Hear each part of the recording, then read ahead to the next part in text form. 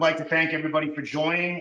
Select Dealer Service it has used AFIP in the past, and now we're using Product Prep and Compliance Prep as our sole training platform, and all of our dealer partners were kind to offer the feedback from Shannon Robertson of AFIP and Tevis.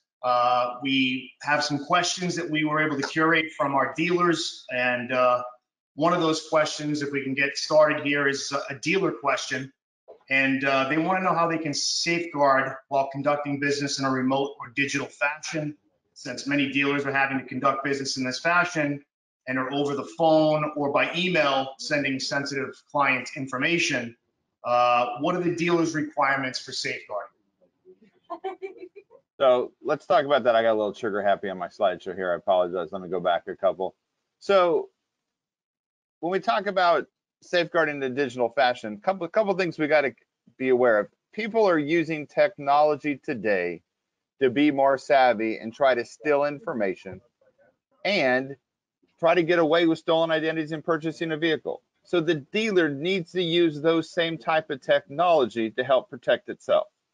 There's a lot of technology available to the dealers, and this is not a sales call to sell those type of different systems. Just know there's a lot of systems out there that a dealership can purchase to help protect itself. But some of the things the dealer already has is a communication tool within their DMS.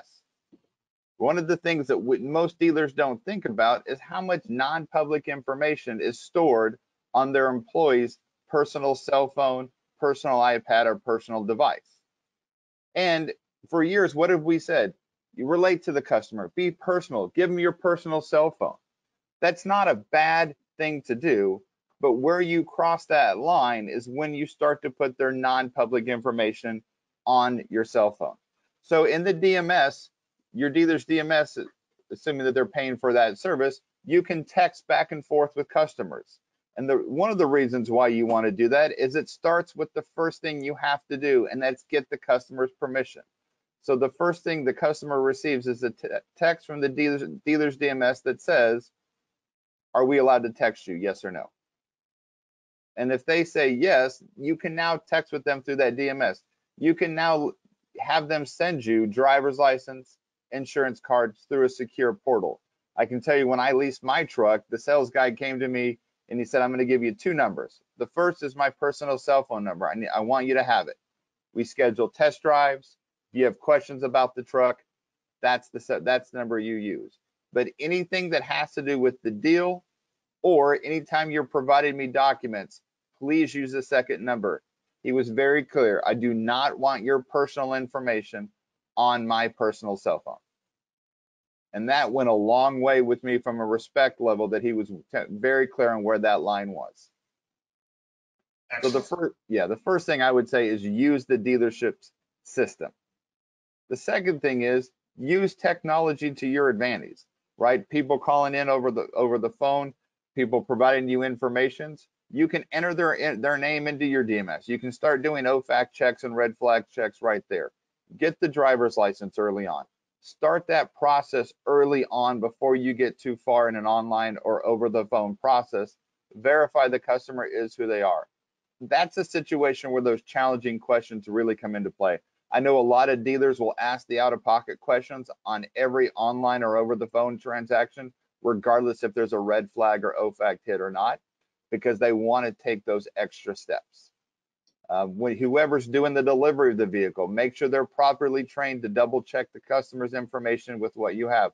Is the driver's license? Isn't the same one you received? Is the insurance the same one you received? Do the addresses match?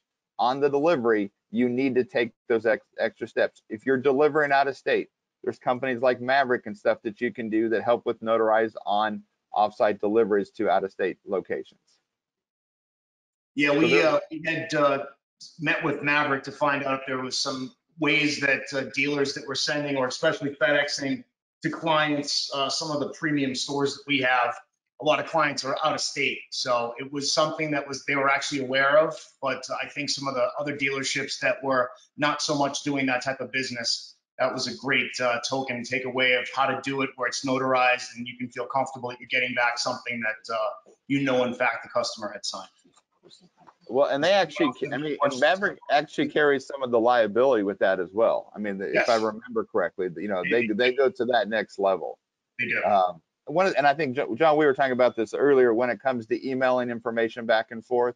Remember, when it comes to emailing, unless your dealership has a secure emailing portal with password required, you should not be emailing non-public information back and forth to a customer. Meaning, you don't email the customer their credit application and ask them to send it back. Those Makes are the sense. areas you have to be careful. Yeah. Anyone else have any curiosities with safeguarding customers' information? So what about an employee that gets fired or leaves involuntarily? What happens then if they've got pictures and driver's license on their camera? And what happens then? Is a dealer liable for that? Absolutely, dealer can be liable for that. This is why you have to have a policy in place. This is why the dealership's DMS system really becomes important, because you need to have a written safeguard policy that states that the dealership employees are not allowed to have that non-public information on their personal device. And if information is sent to them, then it is automatically deleted at that time. You need to have some type of policy in place that protects the dealer from that. If somebody is being terminated or leaving on their own accord and you do an exit interview, you need to have that as part of the checklist as well.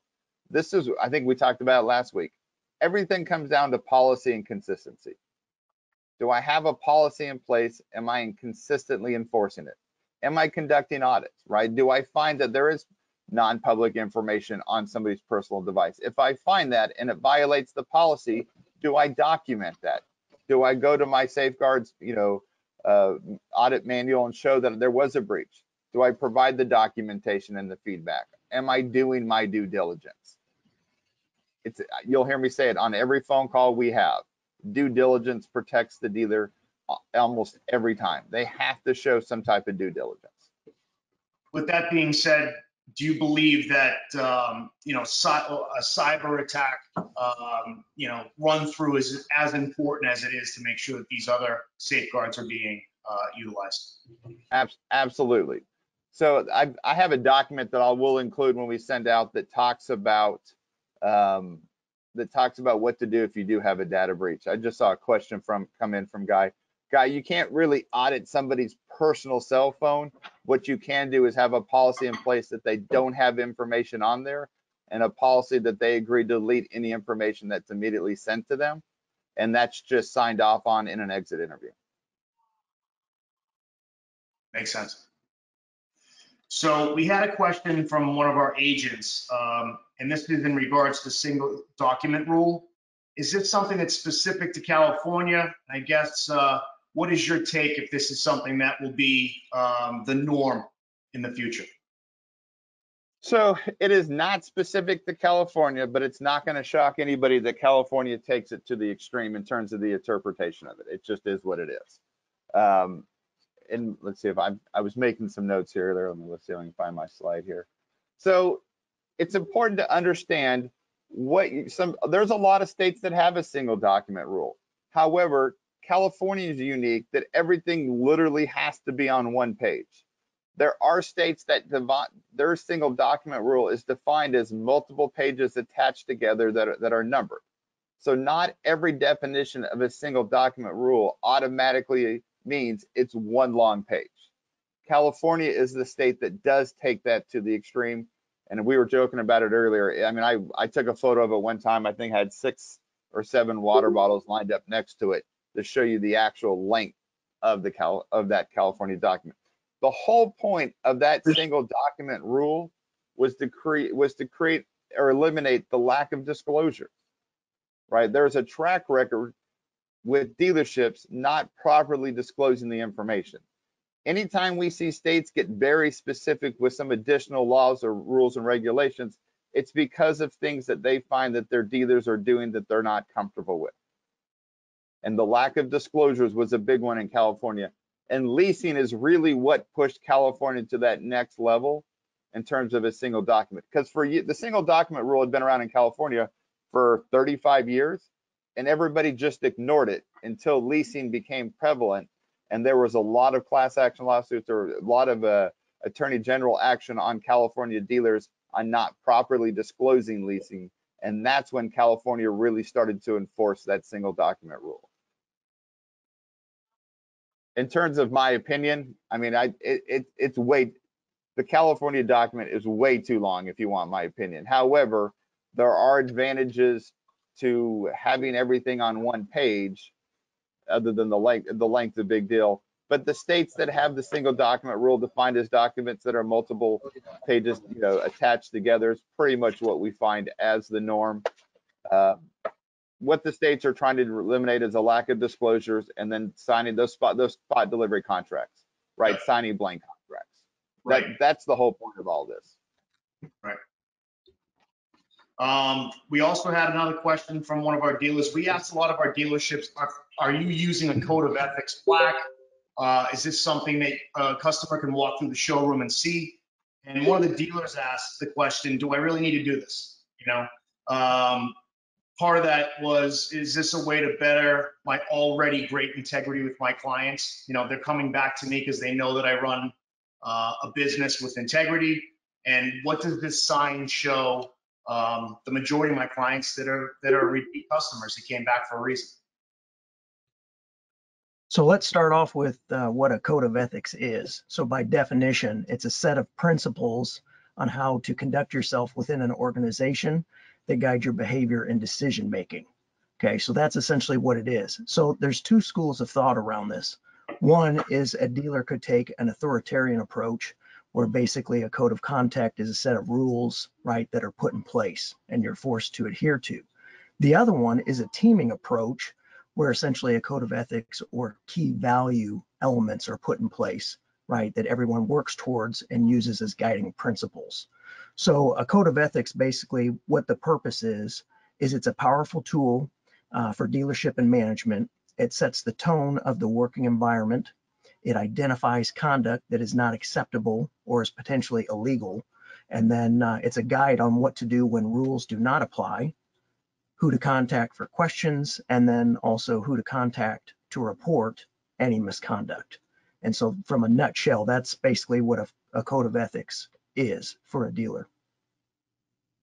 Yeah, that makes a lot of sense. I think one of the things that I do see that may be omitted from some code of ethics is those contact points, which I think brings the integrity to a next level, you know, and it especially allows you to find out if there's things that are being carried out, you know, that you would not be happy with in your store as a manager or a dealer principal.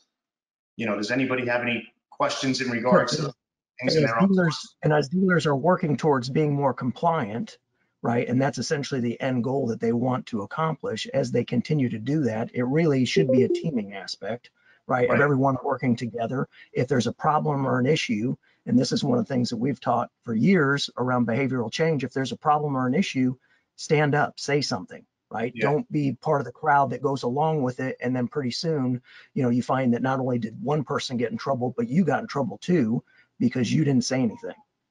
Right.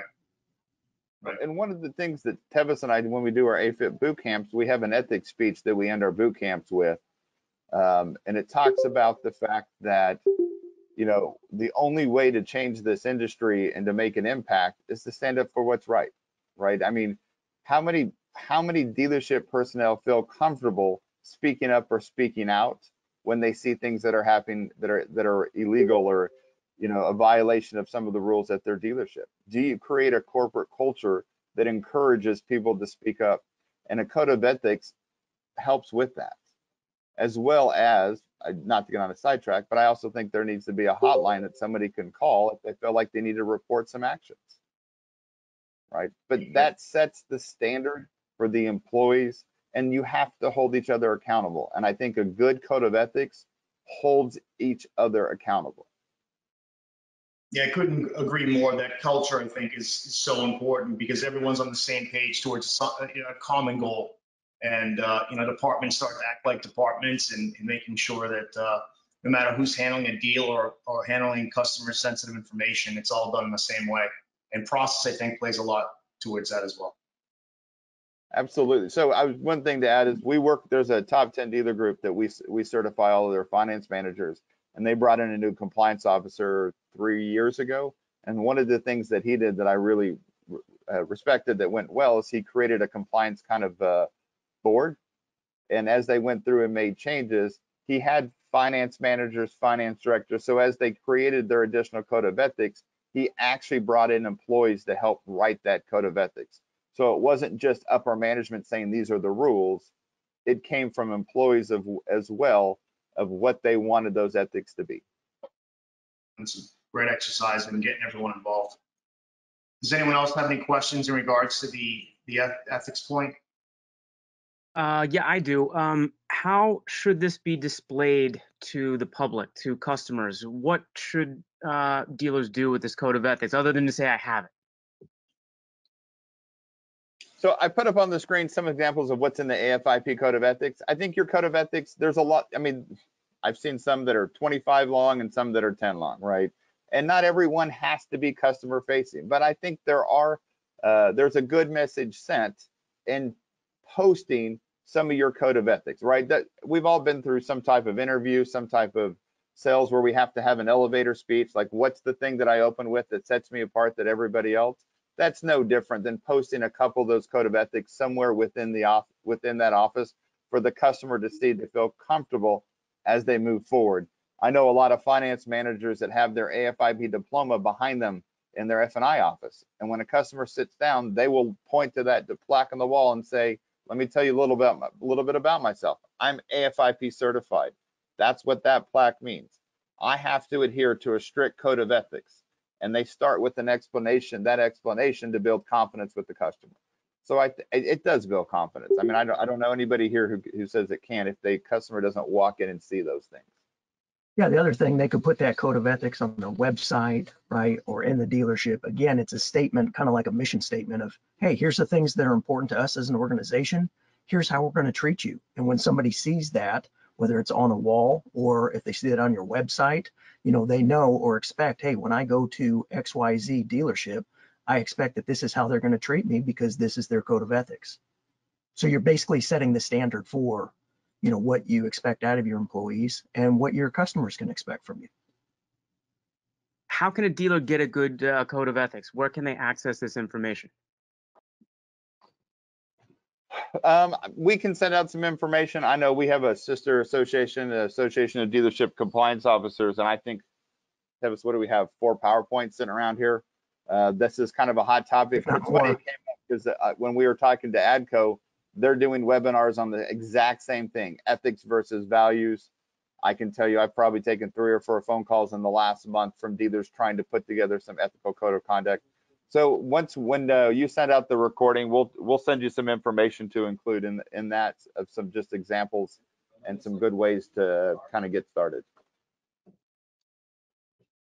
Excellent. Excellent. So Yeah, go right ahead. No, I was gonna just make the comment that I guess it's a culture, right, where it's got to come from the top down, not just provide a code of ethics and say, hey, here it is, right? There should be some kind of training on this, or no? What do you think? Well, I think there needs to be training, and everybody needs to sign and agree and adhere to those standards. Absolutely.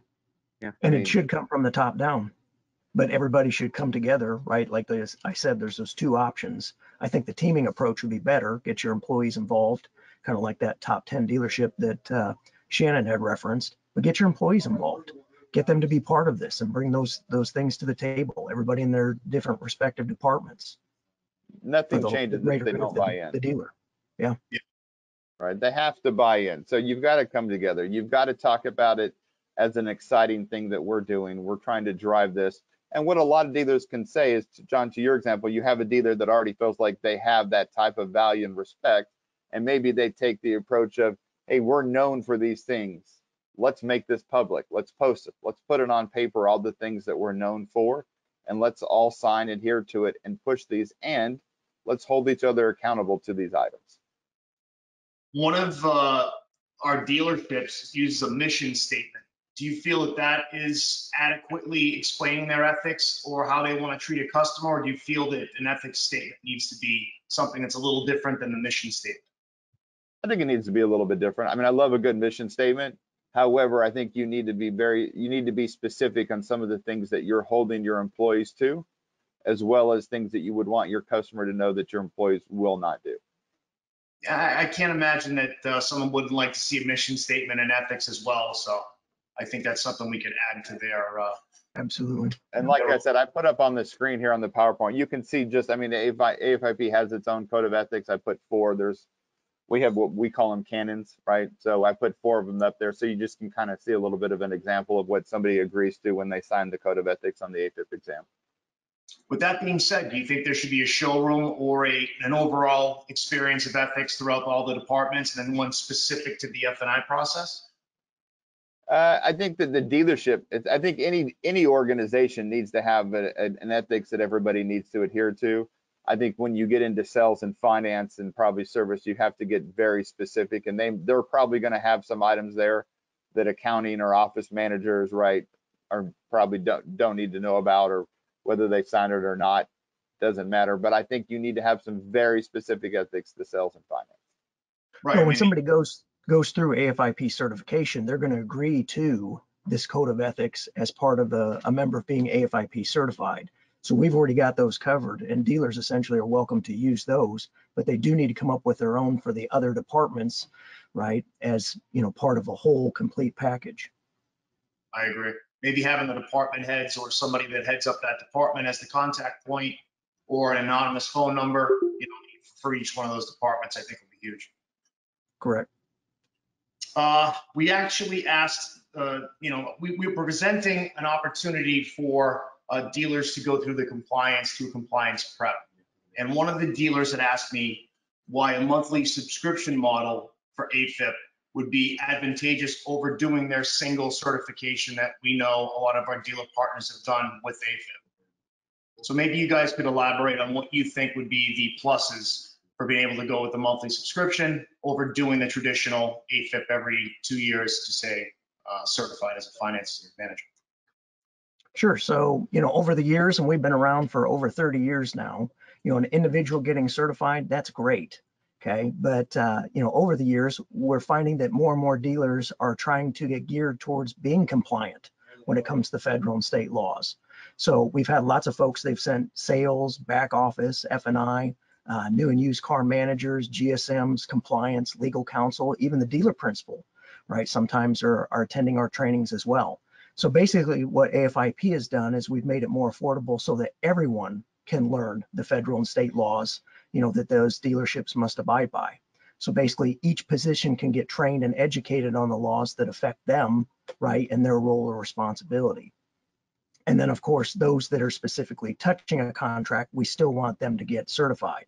So basically what I'm calling it is dealership compliance exposure. So as and we used to do just a lot of folks that were F&I or those touching a contract, but the back office team, we'd start working with these folks and they'd say, well, you know what, it's really great now that we get some exposure to this.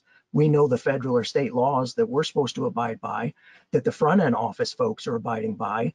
Now, these folks don't necessarily need to be certified, but at least they have exposure to what those state and federal laws are that they're supposed to adhere to. They also now know what the sales department is supposed to be saying or not saying, right? What F&I is supposed to be saying or not saying, what they're supposed to be doing or not doing when it comes to contracts. So now you're broadening the scope and you're educating folks within the dealership that maybe weren't touched or included before. And then the same thing comes with, upper management, right? Making sure compliance is involved. Like I said, dealer counsel and even your dealer principal. Those dealer principals that are really engaged, they'll actually go through the course because they want to understand for themselves, hey, what are the rules and requirements, right? That my team and my folks need to have. And then as well as sales personnel, one of the biggest issues has always been turnover, right? So a lot of times dealers will only send their tenured sales folks, which is really good experience for them to go through this, right? To learn these federal rules and state laws. But then also not only from a turnover standpoint, right? You could eliminate some of that by, keeping your top talent, teaching them. So if a salesperson comes in, they don't need to know everything, from an F&I and contract standpoint, but there are key laws and state laws that they need to abide by on a daily basis to do their job and to do it well, as an expert. And so basically, a dealer would be investing in them, right? And then it also turns into a career pathing where somebody who comes in, let's say they start off as a salesperson, they have an opportunity to learn those ranks, learn the state rules and regulations, that they have to abide by at sales. They can move up to F&I. From F&I, if they want to go to management or if they want it to be a compliance officer, right? There's all sorts of movement as they potentially move their way up. And so now we've also got an element of career pathing, right, that they could do as well. And so from an exposure standpoint, it just gives everyone within the dealership the opportunity to be exposed to these state and federal laws and fines and rules and regulations so that, again, they can do their job to the best of their ability. But also this ties into what we were just talking about with your code of ethics.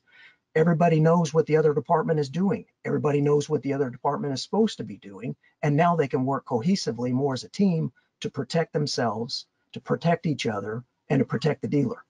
And at the end of the day, that's what we all want, right? We want to protect our jobs, protect our families, and do the best job we can. Well, and remember when AFIP started, there was no desking managers, right? Finance, everything went to finance. They presented the numbers, they closed the deals, they sold the products. That's the way it was done. So back when we started, only F&I managers needed the certification. We now have desking managers. We have the GSMs early on the process.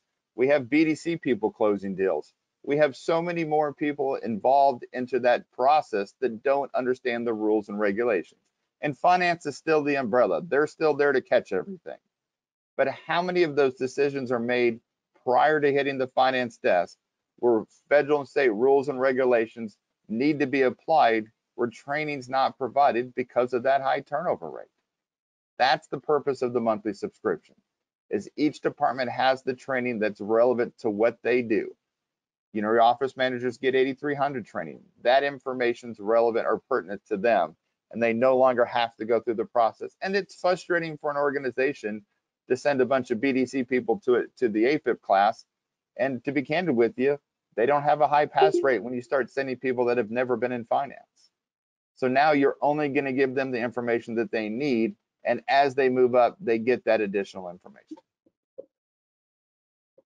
I mean, to your points, I think that it also, for the dealer that's looking to start this culture, all of those encompassing all the employees, if you will, I think is the fastest way to get everybody on the same page, looking at compliance, making sure that they're doing from a desking standpoint to a service to a BDC. It's a great way to get everybody involved so that that culture takes over and they can start to move forward, in a compliant manner.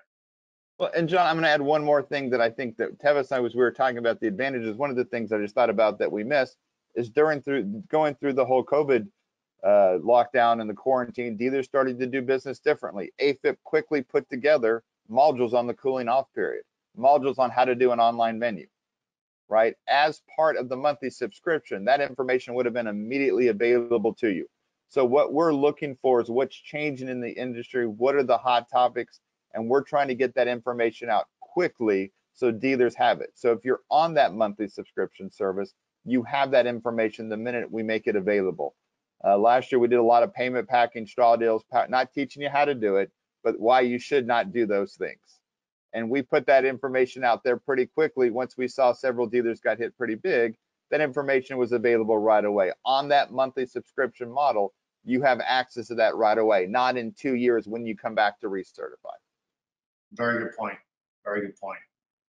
Do we have some questions in regards to this monthly versus doing, the every 2 years? I think we made some great points here, but maybe something that you could see from one of your dealers. Any questions at all? Yeah, I see it's more of a comment. Dealers that train for annual training, federal annual training requirements on certain regulations will say, yeah, we trained on red flags, or we trained on do not call, do not email, or safeguards, disposal rule. And then when you ask them if it's logged or if they've written down the training or taken some kind of measures to record the training, you can't find it, right? So I think this is also a great way to hold accountable those training requirements. Not only that, but also for a dealer to be able to see, right, who's been doing what and if they've completed what they need to. There's always got to be that level of reporting, right, and responsibility factor. And will the modules provide the satisfaction of those training requirements annually for red flags and all of those items? Correct. There is red flags and safeguard training on there. So right now you have the AFIP red flag safeguard. We're loading up the actual training that does the checklist as well. So you will have both versions on there. You'll have the checklist training as well as AFIP's version, which goes to the next level. That's something that they could print off, that there's been a successful course, goes into their employee file, and for that year, that employee's done their due diligence with these safeguards and red flags. Absolutely.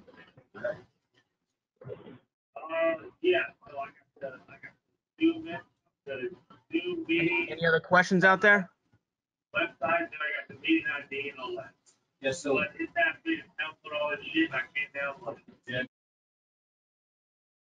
There's a little bit of feedback there. Any other questions out there? I think there was a question in the chat box going back to Guy. Guy, you had mentioned if I guess this is in reference to the single document rule, Guy? Yeah, I sent Guy a message, an email. I told him to give me a call. We got some state specific stuff on California that him and I can go over. I just sent him my cell phone number. Awesome. If you're okay, I think that that's a better question offline, because a lot of it depends on the DMS they're using, right? Not all the systems are set up to accommodate what California needs. So I have some follow-up questions as well. Awesome. Any other questions out there?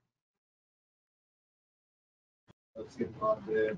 We give them a few more minutes to make sure they have opportunity to absorb information. All right, so I'm sorry. Said good stuff. Yeah, definitely good stuff. So I think our takeaway last week was creating a risk assessment in the dealership, finding out where the important parts are for us to start with from a dealer level, looking at maybe the first 3 things that you could tackle pretty quickly and get that culture started.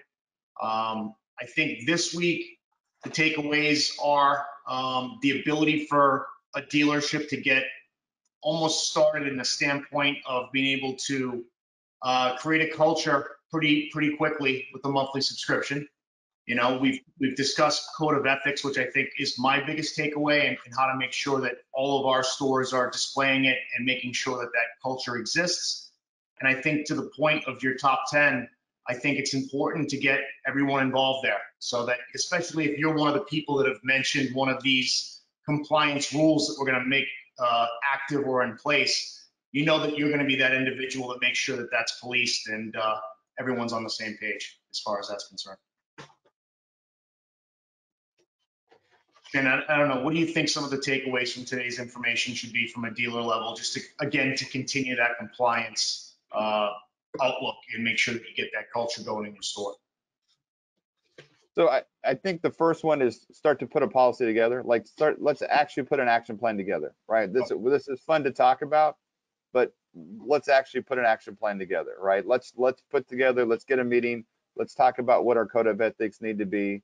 Let's talk about how we're going to implement those, how we're going to train, how's that, making sure everybody reads and signs them. I think the next step is put a game plan together. How are you going to do it? We're going to I'll include some information on ethics versus value statements and how, what are some advantages of each. But to me, that's the takeaway. We can talk about this stuff all day long, but nothing changes until you actually put it into place. The second thing, and I hate to say this, but you got to be honest about your organization, right? No dealership's perfect. We know that. Every dealership, if you audit long enough, you'll find a mistake. So you have to be honest with your organization and know the areas that you need to focus, right? You have to hold each other accountable, and you have to be able to train. A lot of times dealers that do things that kind of skirt the gray line is because they don't take the time to train them how to do it right. And they're afraid there's going to be a loss of income. So if you're going to put the ethics in place, be honest about your organization, know the areas that you have to provide some training if there's going to be some changes that need to be made. Do you think it's a good practice to get all of your employees to sign that code of ethics if you don't already have one displayed, and just make sure that your employees are on board that this is the way we're moving forward? Compliance Absolutely. is something that's really, really important to us. We want to make sure that you take care of our clients the way that we would expect you to, and this is going to be the direction moving forward. Absolutely. I mean, there are quite a few organizations out there that have actually called us and said, we have somebody who's violated the AFIP code of ethics. We'd like to get a copy of that because we're going to terminate this employee. And not only did they do some things that violate our rules, but we want to reinforce it that they also agreed to not do these things when they took the exam, right? So it helps you reinforce the rules, and in areas where maybe termination is the only step, you have that reinforcement as well from an HR standpoint. I think it also applauds the dealer who's actually, taking the necessary steps and is aware that he's violated it, has reached out to AFIP. It shows to me that the dealer, certainly if there was prosecution down the line, or whatever the case may be, it shows that the dealer's done the right thing. So I think that's another way of insulating yourself against a rogue employee, if you will. Oh, absolutely. It's the due diligence all over again, right? And my speech on the rogue employees, there's no way to stop a rogue employee. Every industry has times where you hire one. The only way you eliminate that is a good code of ethics and creating a culture where you hold each other accountable and those actions are not tolerated. Well, when an employee signs off on that, then they know what's expected from the get-go as well, right? So it kind of frames out, here's what I'm required to adhere to, the standards or the policies and things that I have to follow. And if I'm not going to do that, then I don't need to be here. Otherwise, if I do want to be here, I sign off and I agree to those things and I uphold those. Yeah, I think it's a great takeaway. And again, to Shannon's point, it all starts with actually getting this action plan rolling.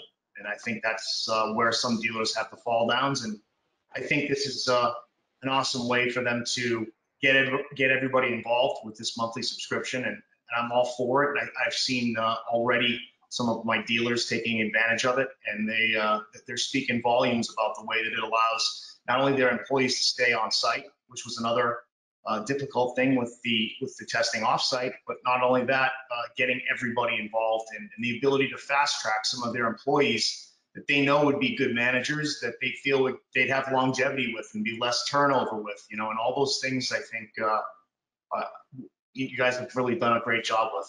And it's moving with the industry too. The industry's going in a little different direction, but being able to do offsite deliveries and understand how that works, all these things to me are fantastic points.